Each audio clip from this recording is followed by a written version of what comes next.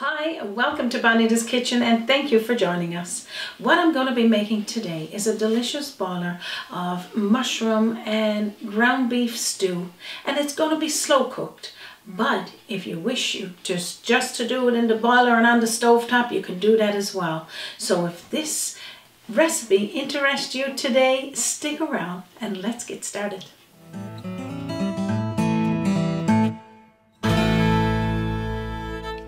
Now this is one of these stews that's sort of a budget meal, and you could use fresh mushrooms, as many as you want, or you can buy a can of the stems and pieces.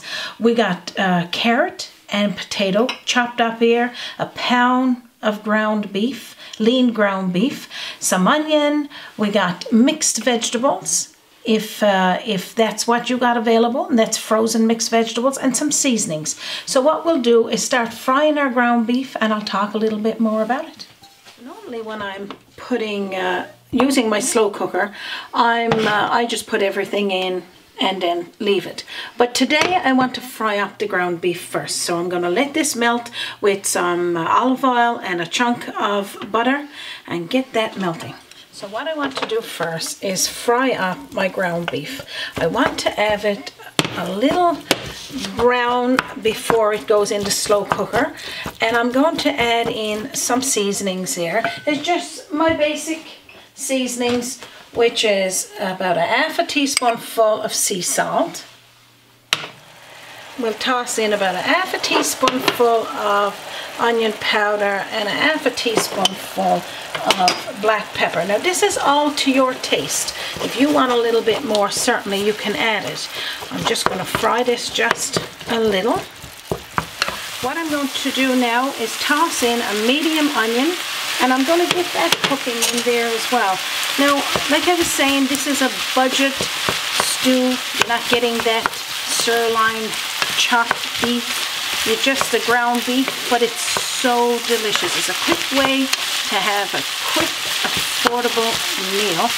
And of course, if you're doing it in a slow cooker, it'll be cooking for you while you're at work. So good. So that's coming along nice. Like I was saying, I just got myself some white mushrooms there, but if you haven't got those, get yourself a can of the stems and pieces, drain off the liquid, and then fry that a little. And I'm going to do that now shortly with the fresh mushroom. And I'm going to put this in my pot and start off those layers. So what I'm going to do now is to remove my lid, and I'm going to be putting this ground beef and onions into the slow cooker, and I got it on a low because I'm going to be cooking this slow cooking it. I'm going to put my lid on the slow cooker, add in just a piece of butter, and I'm going to toss those mushrooms in there because they're huge actually. And I got this on a markdown, like they added in the fresh salad area, and I didn't want a lot, but they're huge. They're just perfect. I'm going to toss a little bit of pepper over there.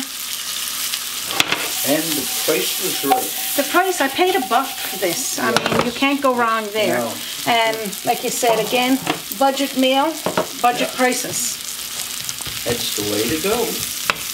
After they've cooked a little on one side, just flip them on the other. I'm just going to brown them off a little because they're going to be slow cooked in that slow cooker there with everything. So what I'm going to add next to the slow cooker is a can of cream of mushroom soup. So this is just a can of cream of mushroom soup. You could use, if you don't like cream of mushroom soup, you could use cream of chicken, cream of celery, and I'm going to rinse it out with a can of water. So you could use water, or you could use a chicken broth, a vegetable broth, it doesn't matter. And then you can toss in those mushrooms. So now, I'll tell you what's next.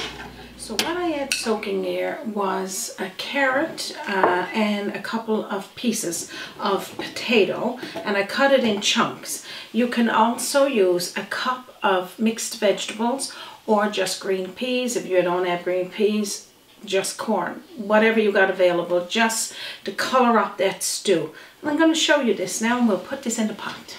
So now all of those ingredients we put in before, just mix it around, just incorporate that cream of mushroom soup, and just to mix it all in. So these things are all pretty much cooked, part cooked or cooked, it doesn't matter. And then you're going to add in the potatoes and the carrot and mix that through. Now, you could add everything in together. I got a couple of sticks of celery here. I got the mixed vegetables, or you can wait till you get home from work and just add it in the last minute just to have that flavor. Now, I'm just going to leave it like this for now, and then add it in about half an hour before I'm ready to serve it. So now I'm going to put the lid on, and we'll talk a little bit about that. So I'm going to put this pot back onto my slow cooker, and it's going to be there, well, anywhere from, I'm going to say 4 to 8 hours till you get home from work. If you put it on low, put it on a safe surface. I got mine over on the stovetop. If you're cooking it in your boiler and you wanted to do it on your stovetop, just have it there for about an hour. You don't need very much more than that. Till fork tender, because you got everything almost cooked except the vegetables.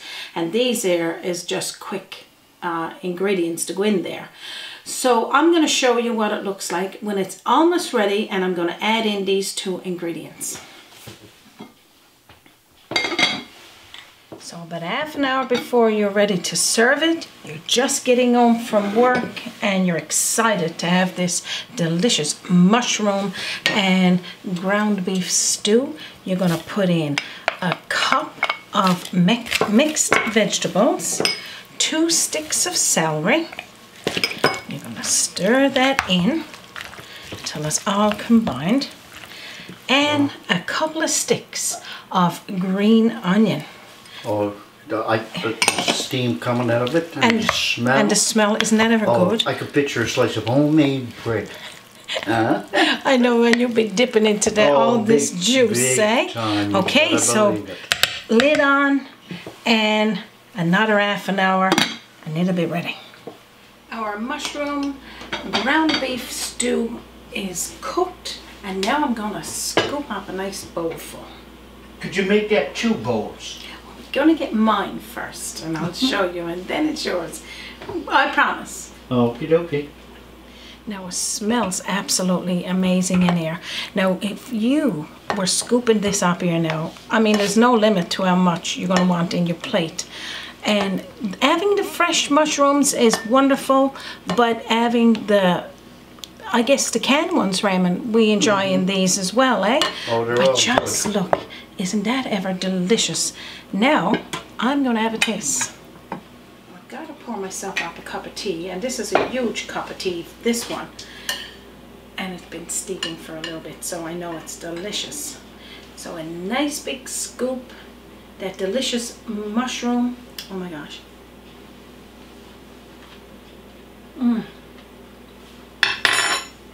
We know. Dropped a fork, spoon, delicious. So good. The flavors of the mushroom going through the ground beef and those fresh vegetables. But the celery and the cream of mushroom soup goes well with this meal. Oh my gosh, I can't wait for you to make it. Of course, I got this nice chunk, the first piece or the last piece of the bread, which is my favorite. I'm going to dip into this now and finish this up. Of course, we're going to give Raymond a bowl. He's back there, you know, he's waiting. He's tired of waiting. And he's patient. I got to give him that. Guys, I thank each and every one of you for joining us here today. The recipe is going to be posted in under this video. If you can't find it there, you know you can find it on our website, www.bonitaskitchen.com. But you got to admit, Bonita, like, you know, like I'm the man behind the scenes right here now. But I'm waiting to sit down. He's waiting to get there and have yeah, all of those mushrooms. Oh my gosh. And a double bowl of soup. I know you're going to like this stew, Raymond. I know you know it's not a soup. And you can also send us a message at bonitakitchen@gmail.com, and we will send you the recipe there if you can't find it.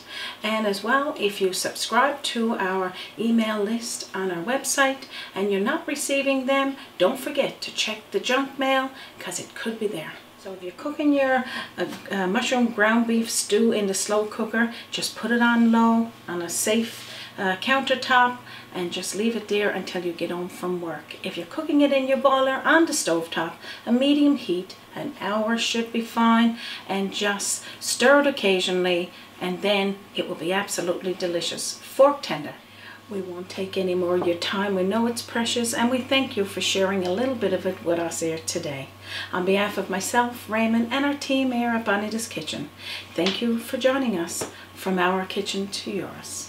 You have a wonderful day. If you're visiting our beautiful province of Newfoundland, Labrador, don't forget to check out the town of Carbonear and join us again on Bonita's Kitchen. Join us by the sea, a journey in culinary, always an open door. Bonita's Kitchen to yours. Bonita's Kitchen.